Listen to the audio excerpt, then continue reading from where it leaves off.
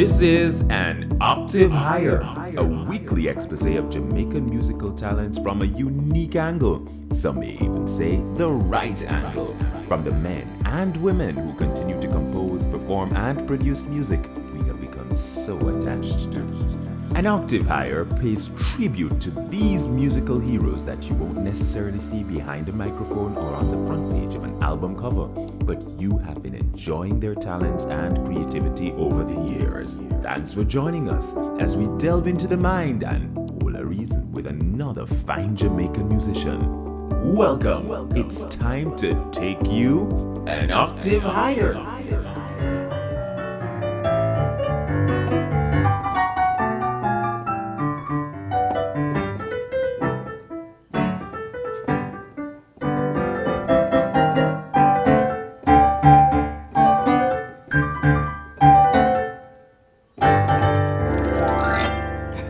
We don't need for the interview now. We can just call it rap right now, right? I really think I need to learn to dance. Version 10. I'll tell you. Welcome to another edition of An Octave Higher. I'm your host, Omar Trowers, and with me, the lovely, the beautiful, incomparable Dr. Kathy Brown. Judgment. Who would have thought that I'd have gotten this opportunity? Well, it's here, and let me say welcome, Dr. Brown. Thank you so much for having me. Thank you. I can call it Kathy. You can call me Kathy. Kathy is fine. I can call it K to the B. K to the B is fine. There's something else I have to tell you about it later on in the program. Whoa. Does it have anything to do with a particular piece of jewelry? Is that what I'm saying? All right. I love that story. You know, I have decided that it's so now it's Catherine Brown Williams. All right. However, my stage name is still Kathy Brown. Yes, so big up Mr. Williams. Straight off the bat. Yeah, big up yourself. Yeah. Kathy, yes. how you doing? I'm fine. I'm good. Thanks for agreeing to us, having this conversation. it's a real privilege for us here at An Octave Higher. Thank you. I mean, for years, we've been hearing the name Dr. Kathy Brown. You talk about a jazz event, we're hearing Dr. Kathy Brown. You talk about some theater production, we're hearing Dr. Kathy Brown. A corporate function, we're hearing Dr. Kathy Brown. You seem to be all over the place. Not really. I could be some more all over the place. Yes. But yes, it has been a journey. I have gone from one place to the other trying to spread my music and my interest, my history. Yes. And obviously, it is something that you thoroughly enjoy. Oh, yes, I do. It's funny, but it's one of those things that you enjoy so much that you can forget to eat, forget to sleep. Yeah. It consumes you that much. Until you stop playing and then you realize the birds are singing, it's almost morning, or you're really very hungry and you really should go and eat something. Yeah, so well, it must be interesting though, Kathy, balancing music with your profession as a doctor. It is. That has been a journey by itself, but I've found a way to balance out the two. And to be what I tell everybody, I'm a part-time doctor, and I'm not ashamed to say that. Yeah. So I'm a part-time doctor. And so that allows time to do what you love. To do what I love. Now, I'm not sure you're trying to bait me on that one, because for the record, when I'm seeing patients, I'm having just as good a time. When I'm actually helping a patient and speaking to them, especially when I'm helping them mentally. So I feel the same. Each complements the other. Yes, it complements. Yes. Talk about the journey. Kathy, you mentioned that you're one of those bright sparks.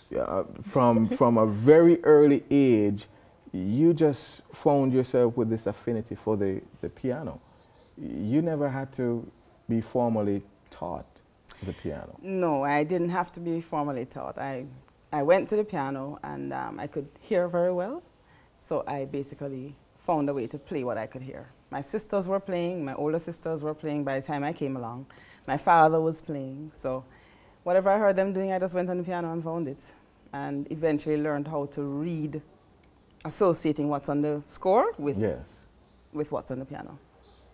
Interesting. Yeah. We don't normally hear a lot of that in terms of the beginning of the accomplished musicians in our generation.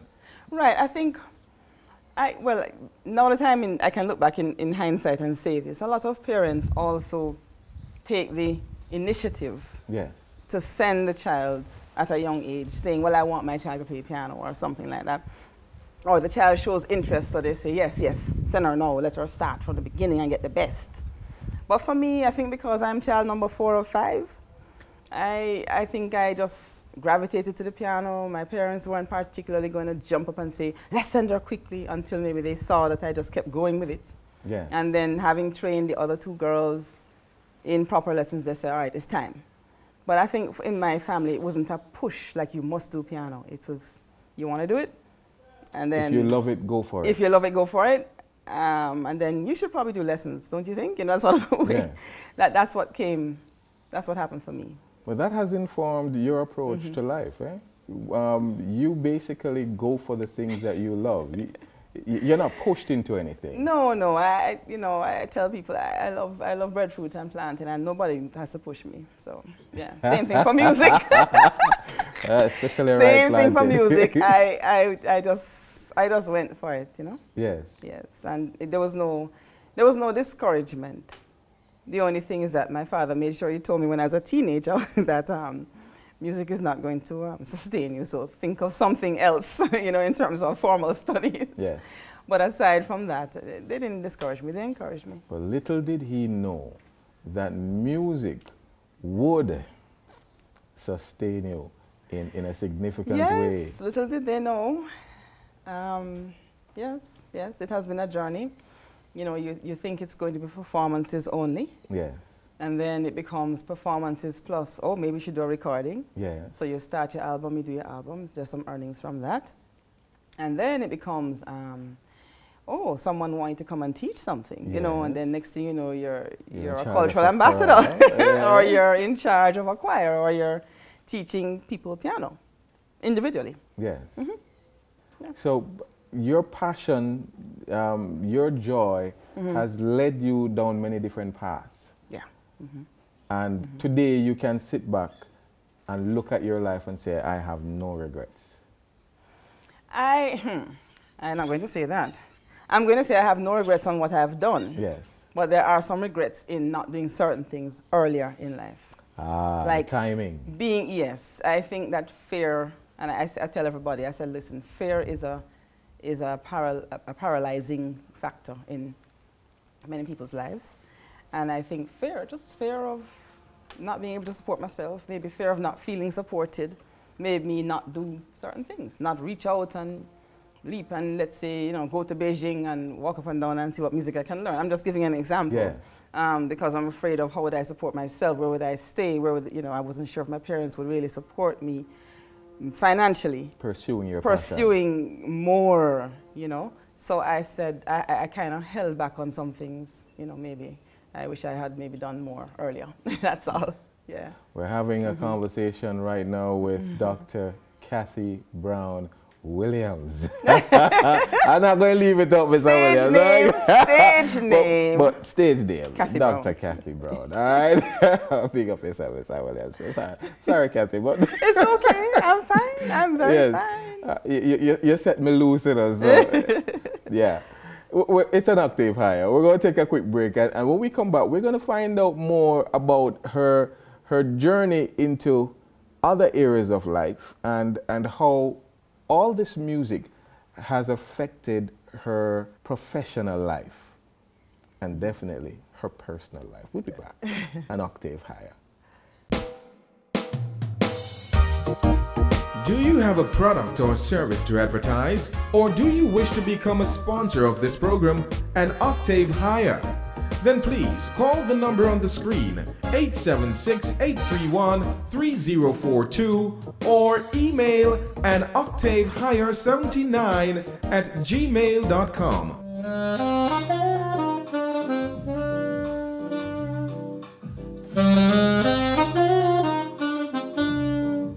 We look forward to partnering with you in developing this new reality TV concept, an entertaining discussion program interspersed with spontaneous, delightful performances. Why you play? What you're playing sounds real good. An octave higher.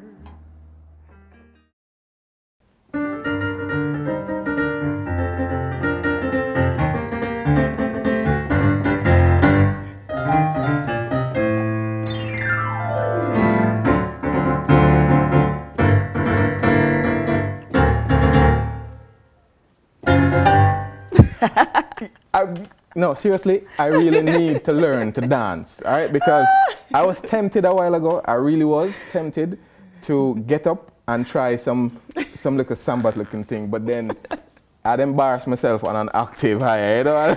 I can't afford that. It's called having fun. Oh, I'm going to try it when we're going out. I'm going to try it when we're going out. All right, Kathy? Yes. All right, I'm going to try it. Hopefully I don't have two left foot, you know? Well, welcome back to an octave higher. It's me and the Doc, Kate to the B, Kathy to the Brown, and I'll tell you that apart when we're closing. All right? Big up yourself. Big up yourself. Yeah. Kathy, you said something in our last segment, and I want to zero in on that. You mentioned that you had the opportunity to be a cultural ambassador. A cultural ambassador. I'm going to say, bing, bing, bing, light bulb. Where did it go? Where did it do? In 2012, I went to South Africa. Not once, but twice. That's exactly how I felt when I landed. That's exactly how I felt when I landed at OR Tambo International Airport. Just like what you sang. That's how I felt. But the opportunity came because a friend who I had met through the South African High Commission had invited me to South Africa on just a 2-week trip, small little thing. And how I even met that friend is because I wrote a gospel song for the university singers. Well, not for the university singers, but you know, that was my choir at the time. Yeah. And I wrote this gospel song, I Will Lift Up Mine Eyes. And it had a South African feel to it. And I wanted Zulu words in there. Right. So I wanted the Zulu Bible. So I went to the South African High Commission and said I'd like a few words to say like, thank you, Father, and so on and so forth. And I met this young man. So he gave me the words I needed. Wrote the song, university singer, sang it, all went well. Then the fellow left Jamaica to be reposted as a diplomat elsewhere. But he said to me, when I'm going home to South Africa, that's the time to come. Yes. I can get you around, you can meet whoever, you know, what have you. And 2012 was the magic year. All right. So 2012, he went back to South Africa. You took up the opportunity. Yes. You joined him. Yes. You landed in South Africa. And what happened after that? Well, let me try and shorten it. Because just landing in the airport alone was an amazing experience. But it was great. By the time I landed there, I had alerted the Jamaican High Commission in South Africa that I'm coming. Yes. So they alerted their Jamaicans who live in South Africa, you know, the ones that they know of. Yes. So I was met at the airport by one of them and by my friend. So that was the great experience of just landing and getting out of the airport. Then he had arranged a little mini tour. So I was able to see a lot in the 2 weeks between history, you know, going to Apartheid Museum, the Nelson Mandela statue, just enjoying all the things you only heard about from a distance in Jamaica. Yes. I was able to actually see them and enjoy. The game parks, we made it to Cape Town, you know, and that is when I realized how big Africa is. Because South Africa alone, to get from Johannesburg to Cape Town, is 2.5 hours flying. Flying? Yes. So if it is 2 hours flying, it's about 13 hours by train. And you're still in South Africa. Yes. And Southern Africa, if you look at the map, is a little thing at the tip like this, and you still have the rest of Africa. So use your imagination and imagine how huge this place is. It's colossal. And we went to Cape Town. I got introduced to some, like a jazz cafe, got to perform a little bit, promote my album, my CD. And then I was carried back to Johannesburg to the Jamaican High Commission, met with them, you know, just introduced what's happening, what am I up to. And in all of that, I was, have to say, in 9th heaven, not 7th heaven. And at the end of the trip, as usual, I always say this is as usual, it's always the end of the trip that you finally meet someone who is going to take you to another level. And you know you have to go back to Jamaica the next day. Yeah. So I met this young man who was playing drums in a band in a cafe in Johannesburg. And I introduced myself to him. And he said, oh, you're a musician. I could tell because you were looking at us and just listening the whole night. Everybody else is drinking and talking, but you were just staring. I said, yes. He says, well, you know, I'm a talent agency as well. So if you give me your business card, maybe something can happen for you in South Africa. So we exchanged our information. So we'll keep in touch. And next day, off to Jamaica. Right?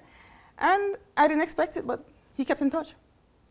And you ended up back in South Africa? And I ended up right back in South Africa 6 months late. Well, 6 months late, 6 months later. Because that 2012 was Jamaica 50. Yes. South Africa had their own version. The Jamaican High Commission in South Africa were going to have their own version of Jamaica 50 celebrations. So when he invited me, it coincided just in time with the same time of all this excitement. Boy, so I tell you. as soon, I mean, that opportunity. And he said to me, would you be willing to do any workshops?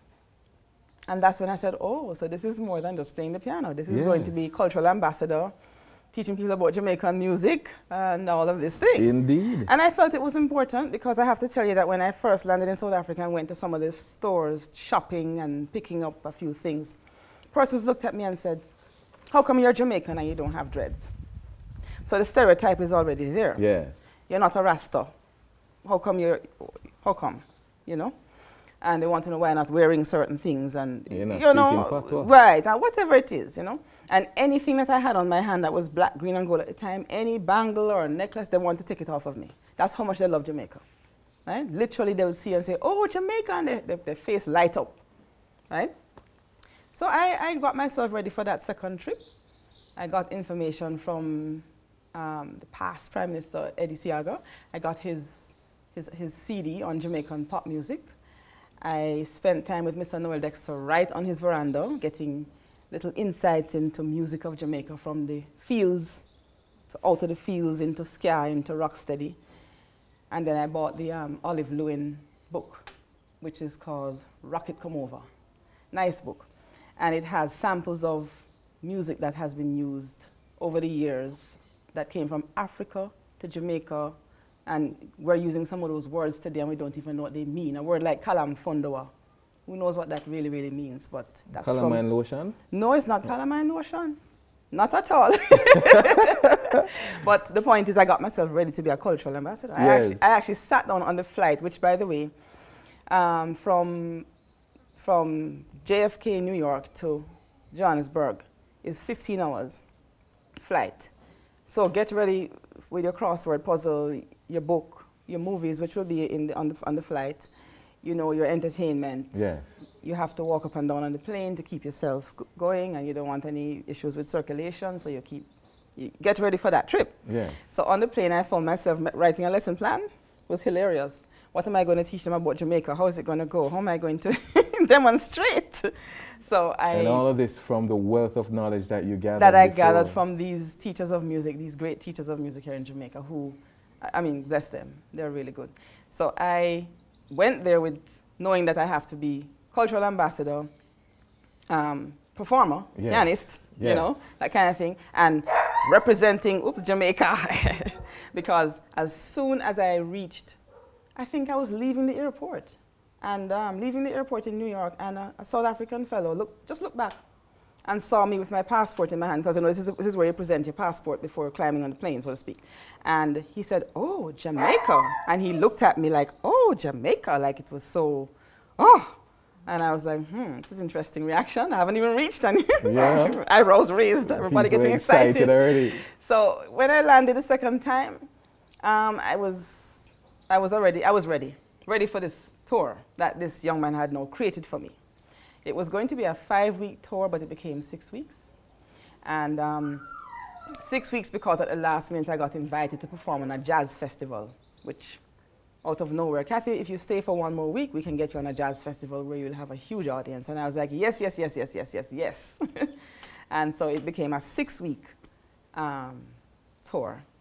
And once I landed, within one day, I had to get myself ready to go on television because he had not only arranged regular music performances and so on, he had arranged television interviews and taking part in something that goes on in South Africa. They have a series called Big Brother, which is a reality series. Yeah. And they decided that they're going to have Jamaica Night in their reality TV. And all of a sudden, Kathy was now on reality TV, Big Brother Africa, I think it's called, playing, jamming, and some Bob Marley for them to sing while they're having their cookout. This is reality TV show. Yes. So the persons are actually coming to the house, and they're surprised that there's a Jamaican party waiting for them, and they're all in spirits. And I had to just adapt, get going, do that, you know. Listen, man. This is an Octave Higher with Cultural Ambassador, Dr. Kathy Brown. Listen, as a matter of fact, we can probably add reality TV star to it was just one episode. You never know what tomorrow will bring. No, you say from this thing hit the internet, remember, I'm going to tell you, man, we're going to take a break. We'll soon come back.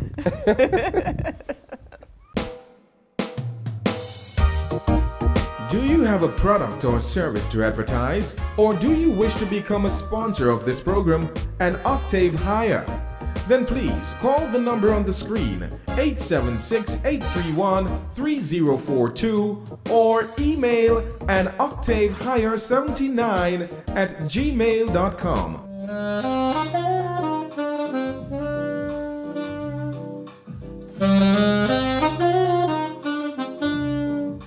We look forward to partnering with you in developing this new reality TV concept, an entertaining discussion program interspersed with spontaneous, delightful performances. Why you playing?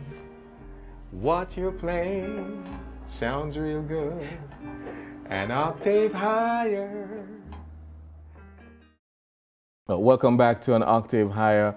We're talking with Dr. Kathy Brown, the reality TV star, the cultural ambassador, the musical director, the writer.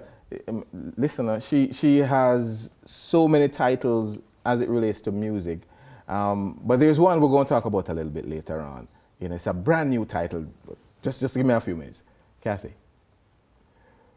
You've impacted many lives, not just here in Jamaica, but obviously with your stint as a cultural ambassador, you touch many lives outside the shores of this island. But let me take you back to your work locally. Mm-hmm. Tell me a little bit of the work that you've done and who you've worked with in terms of the groups that you've impacted along the way. Okay. Well, over the years, I slowly got involved with choirs and groups.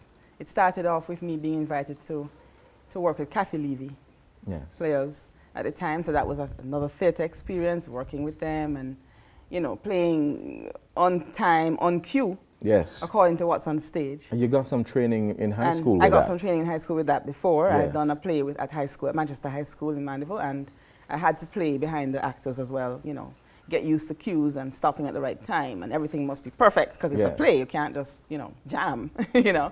And so I got used to that. After my experience with Kathy Levy's group, there were some offshoots from that. So there were some pop groups that said, oh, can you come and play for us at something? When I attended University of the West Indies, there was Irving Hall Band. I was a part of that. Yeah. So I started to join groups and play out more. And then I eventually joined University Singers at Mona. And that choir proved to be my longest stint in terms of a choral stint. Yes. Since being a part of the University Singers, I've also worked with other choirs like the Jamaica Youth Chorale, the Mona Male Chorus, which is the newest one, Mona Campus Male Chorus, the Mona Chorale, and some other choirs outside like the Citibank Choir and East Queen Street Baptist Church Choir. And in all the choirs, I have basically been asked to either accompany or teach the songs part by part, get them going in terms of their stage presence and so on, and then play for them. So I've reached out like that. Tremendous experience, you think? Great experience, because all this time I had arrangements and compositions in my head. All right, so you got a chance to to arrange for choirs and compose for choirs. I even composed for actual voices. Like there was someone I met in University Singers one time, and when I was writing a song, I said, this song is for that voice. All right. And so, you know, even though it's a choral song, can be done by any choir, but I had her voice in mind as the lead, you know, when I wrote that song. So with all those compositions, you have recorded. I have recorded. And it is available. Well, the choral compositions are not as prolific as they ought to be. In other words, we've done many performances, but in terms of being able to buy a recording of something I've done chorally with a choir, Yes. I can only speak for the University Singers, Lift Every Voice and Sing CD, which has on one of my original gospel songs, God is Our Refuge and Strength. So that for sure, if you buy the University Singers CD, you will hear my original choral piece. But in terms of my instrumental and jazz life now, finally in 2007, I recorded and finished my album called Mission: A Musical Journey. It was a journey because it was my first album, and when you do your first album, I'm telling you, all the mistakes, all the learning things, the learning curve, everything, all those things that they say are going to happen. You learn your lessons, you know, hard drives crash, you record again, you learn your lessons, and you get the artwork going, you find the right person, you get the things pressed and done, and finally the product is out. And that was 2007. All right, I'm looking for a copy of that. That's available at Music Mart, Jamaica. Yeah. So we can have it here featured on an octave higher. I have to ask you something though. I'm getting a little bit personal if you don't mind. Okay. All right, your parents, they really laid the foundation for you to have a career in music and beyond. They never expected you to be where you are at today when they started out. Agreed? No, they did not. But how are they responding today, you know, to your progress in music? Well, I have to say that if they could hear me now, and if they are hearing me now, God bless them, I think they would be happy. Unfortunately, they passed away in 2010, which is 7 years ago. But 7 years ago or 8 years ago, when they were still here, I was performing a lot then. Yeah. And I think there was positive reinforcement because their own colleagues at university would tell them, I saw Kathy performing and it was great and fabulous. So they got some positive reinforcement and said, oh, this looks like something she can do. Because initially, when I was doing my music, they knew I loved it, but they felt that it was not going to put bread on the table. Yes. Right? So they were like, she loves it, but she better have something else to back her up. And it seemed as if that's what needs to be done anyways in life. You have to use all your talents in order to survive and have a career, support yourself financially, and you know, that kind of thing. Yes. So because of that, I didn't feel like they were totally thinking that I'm really going to take it to that career level until they saw me doing it. Yeah. When they saw me performing here and there, you know, contracts signed, you know, traveling to perform, go on little tours, come back, get paid. I said, oh, okay, you know. It's so something serious. They were happy, yes. But I think they were also happy that I did pursue that other thing, yes. which is medicine. Yes. They are happy for that. So. And here you are 7 years on. I'm sure you still miss them. Of course. Who does not miss their parents? Yeah. I met somebody yesterday who told me that 20 years onwards, still crying every now and then. 20 years, and I'm only 7 years. I tell everybody that what it is that when somebody leaves you, whether through death or otherwise, it's not that you get over it. You get used to it. It's like raising a child. The child is now born, and you and the child have to get used to each other, right? Yeah. The child is not going to go away. And so it's the same thing. When you lose someone like that, it's like, this is not going to stop. This grief is this feeling of, oh, I miss my mom. It's not going away. Get used to it. Indeed. And you now have another reason to smile. Yes, I do. Yes, because Mr. Williams took your heart, and he has you playing all kinds of tunes. Yeah, you know. See, Mr. Williams. Oh boy! Look at the smile. This is what you call today. She can't stop smiling. Anyway, yes, I will let you know. So I'm recently married. I'm in terms of young bride. So I was married in May of this year to Raymond Williams, my husband. Yes. Who is also a musician, and we inspire each other a lot musically. Amen. Yes, we do. Thank you so very much, Mr. Williams, for allowing us the privilege of having this conversation with your bride. Yeah, man. Kathy, it was great being able to share with you. It was wonderful. Yes. It was wonderful. Maybe we can do a part 2. We can. There's a lot of stuff that I haven't yet done. I believe we've only just begun to Revealed. scratch the surface. So I'm looking forward to the opportunity to share with you again, Kathy. Thank you so much. Yeah, man. Thanks Blessings. for having me. And thank you, friends, for tuning in for another episode of An Octave Higher. And I have to tell you, this beautiful backdrop is in the home of one of our interviewees. Yes, Joy Brown. Yes. So big up again, Joy Brown, you know, for allowing us this opportunity one more time. Kathy, blessings, my sister. Thank you.